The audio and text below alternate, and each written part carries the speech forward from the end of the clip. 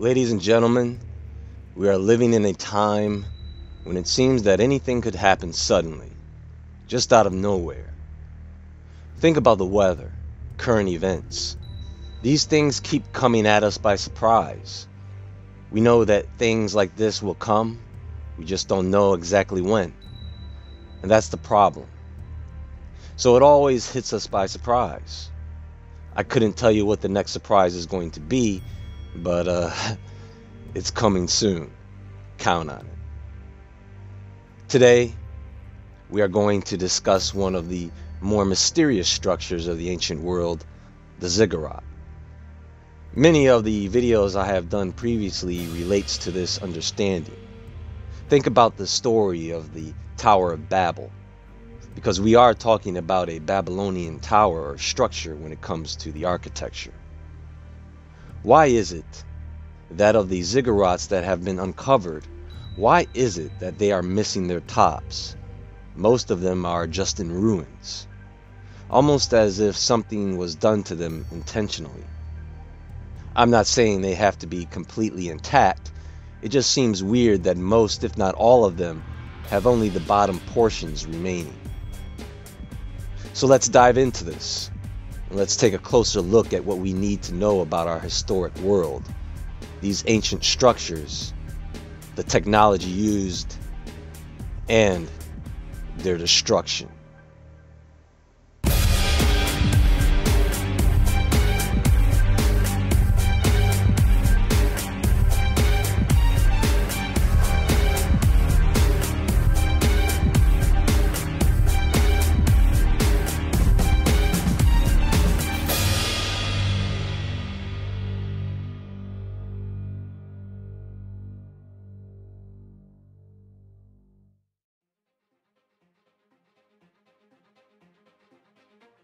In 2016, something happened.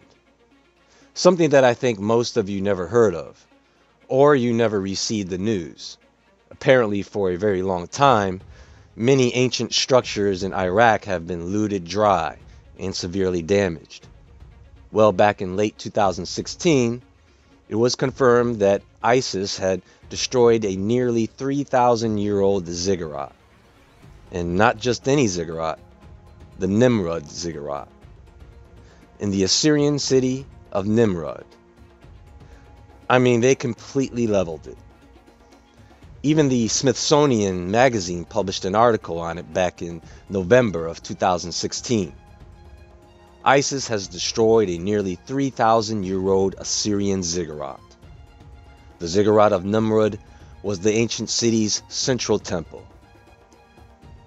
In addition to the many human atrocities committed by ISIS, one of its regular calling cards has been the destruction of irreplicable archaeological sites.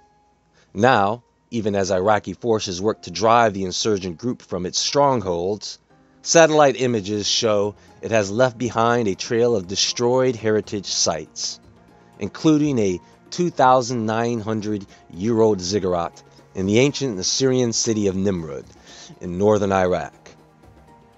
Now, it's not uncommon for ancient structures to get caught in the crossfire of fighting forces.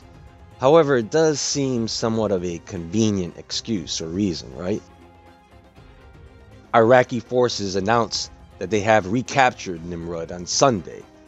Dominic Evans and Ahmed Rashid report for Reuters. While experts are still waiting for permission to examine the damage inflicted on the ancient city, recent satellite images indicate that the ziggurat is no more. ISIS has made a habit out of publicly destroying and vandalizing ancient historical sites throughout its reign in the region, anomaly as an attack on traditions and culture that do not fit into its religious beliefs. However, as Benjamin Sutton reports for Hyperallergic, experts are unsure exactly why the group destroyed the ziggurat. The ziggurat mound is the highest point in the nearby landscape, making it an ideal defensive position for encroaching forces. However, the archaeological site is located in a remote area far from strategic points. The American Schools for Oriental Research's Cultural Heritage Initiatives say in a statement, alternatively, Like the Northwest Palace and the Nabu Temple at Nimrud, the attack could have served a dual purpose: intentional destruction for the composition of future propaganda and retributory violence to demoralize local populations and goad invading military forces. ISIL militants could also have been searching for antiquities in the mound. So you mean to tell me that these militant forces of Iraq were ignorant when it came to Ziggurats? So they actually thought there may be hidden treasures inside, still, in Iraq? And on top of that, listen to this.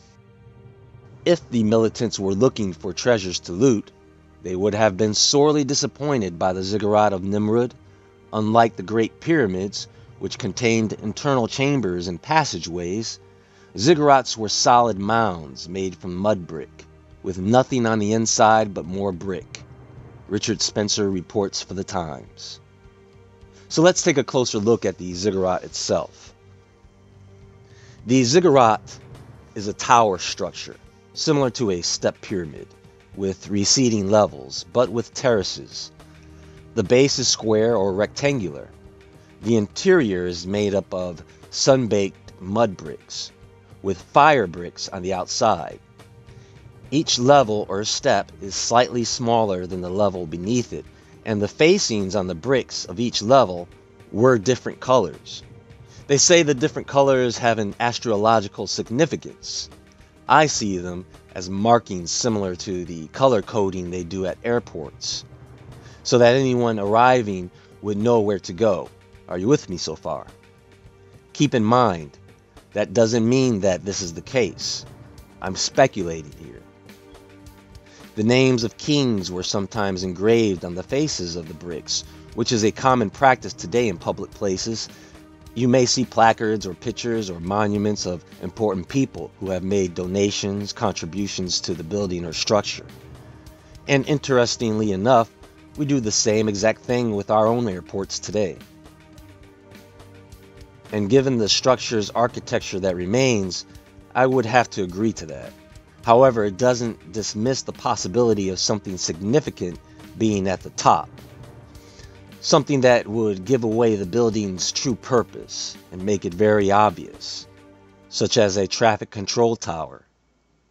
Let's not forget, folks, the story of these structures has been told, and what happened to them, that story has been told. In the Book of Enki it reads, "In the southern part of the desolate peninsula, a place of mountains, twin adjoining peaks Enlil selected, on them the southern dimlet he anchored. Where the second set of twin peaks was required, mountains there were none. Only a flat land above the water-clogged valley from the ground protruded. Artificial peaks therein we can raise." So did Nagishida to the leaders say. On a tablet the image of smooth-sided, skyward rising peaks for them he drew. If it can be done, let it so be. Enlil with approval said, "Let them also as beacons serve." On the flat land, above the river's valley, Nagishida a scale model built. The rising angles and fourth smooth sides with it he perfected. Next to it a larger peak he placed. Its sides to earth's four corners he set. I'll say that again. Its sides to earth's four corners he set. By the Anunnaki, with their tools of power, were its stones cut and erected. Beside it, in a precise location, the peak that was its twin he placed. With galleries and chambers for pulsating crystals he designed it. When this artful peak to the heavens rose, to place upon it the capstone the leaders were invited. Of electrum, an admixture of Gibil fashion, was the apex stone made. The sunlight to the horizon it reflected. By night like a pillar of fire it was. The power of all the crystals to the heavens in a beam it focused. When the artful works, by Nagishida designed, were completed and ready.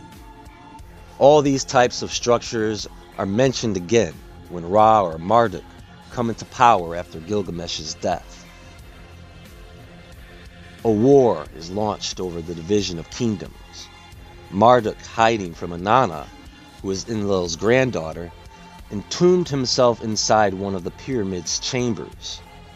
But the pyramid's designer, Ningishita, knows the architecture of the pyramids and reveals where Marduk may be hidden. And they find him, but his life is spared and he goes into exile, after which Enki and Enlil redivide the kingdoms among their other sons. Anu comes to visit Earth and pardons Marduk upon leaving.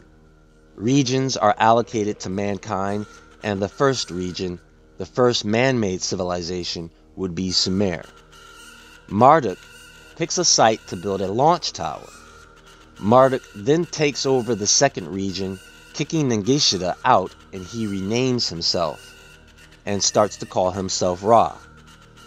Let us not also forget what the Iraq transport minister had to say. Kazim Finjan, perhaps.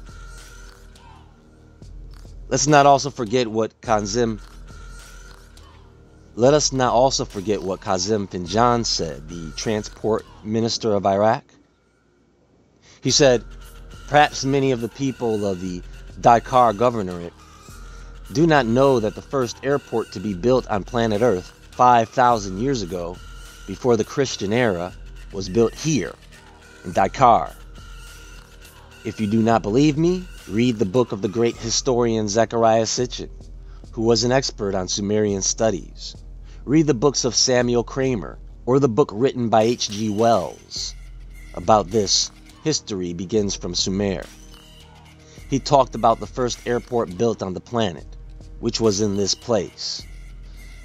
This is the safest place for airplanes to land and take off because some meteorological factors that limit an airplane's maneuvering ability do not exist in the Dakar airport.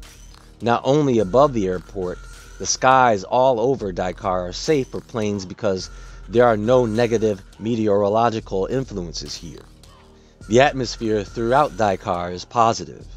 It was from here that the Sumerian spaceships took off towards the other planets. The Sumerians were the first to discover the 12th planet, which was acknowledged a few days ago by NASA and named Nibiru, and which completes its orbit around the sun every 3,600 years.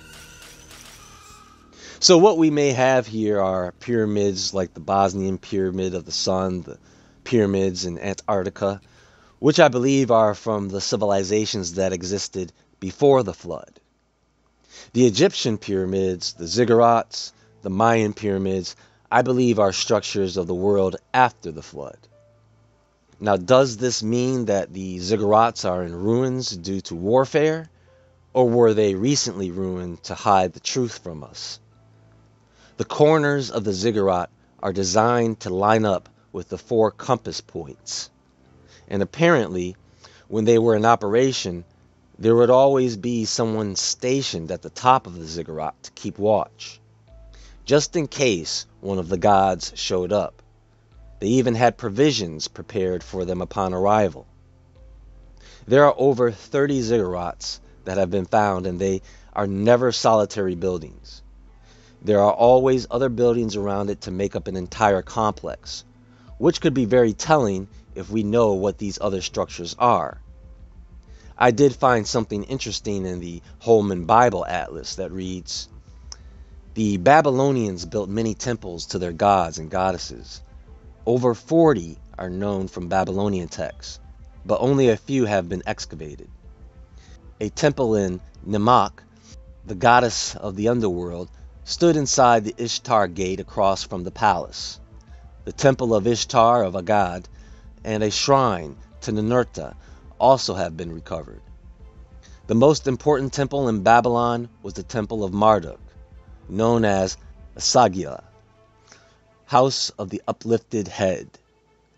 Excavations have reached only portions of the temple, whose ruins lie buried deep within one of the mounds of the ancient city. A double wall surrounded the temple, marking off the sacred territory of the god. Ancillary buildings for the priests and functionaries, as well as smaller shrines to other deities, were found within the enclosure. Nebuchadnezzar boasted that he covered the walls of Marduk's shrine with gold, inset with precious stones. Herodotus states that 2 golden statues of Marduk, one seated and another standing, were kept in this temple, though he did not see them. Undoubtedly, the most imposing structure in Babylon was the ziggurat known as Etemenanki, building of the foundation of heaven and earth. Ziggurats, or temple towers, were a feature of Mesopotamian cities as far back as the 3rd millennium. The ziggurat stood within its own large sacred enclosure north of Asagila. Virtually nothing survives of the structure made of sun-dried and baked bricks, and scholars must depend primarily on ancient descriptions to reconstruct this famous landmark. The ziggurat consisted of a square base, 300 feet to each side, supporting a series of 6 levels, each level an increasingly smaller square. Each level may have been a different color. A temple to Marduk crowned the top of the ziggurat, with at least 1 flight of stairs giving access to the sanctuary. The total height was slightly less than 300 feet. Ancillary buildings around the ziggurat providing living quarters, similar to like hotels around airports, storage rooms, and administrative space necessary for the cult. Nothing survives of the famous Hanging Gardens of Babylon, one of the wonders of the ancient world. You know, when you see the same things over and over in these ancient texts and you hear the theories of scholars, archaeologists, scientists, antiquities experts, these structures become less and less mysterious. After everything that we already know, there should be no question about it. One day I'll have to take all these different texts and information from different cultures to come up with an origin story that is more complete, with references to names organized in a way so that you know who is who, no matter what the language. Until next time, folks, make sure you all visit Woodward Studios at woodwardentertainment.com as we continue to build and update the site for you. There's a lot more madness to come. Take care, folks. Stay awake, stay aware, stay safe, and I'll talk to you all soon.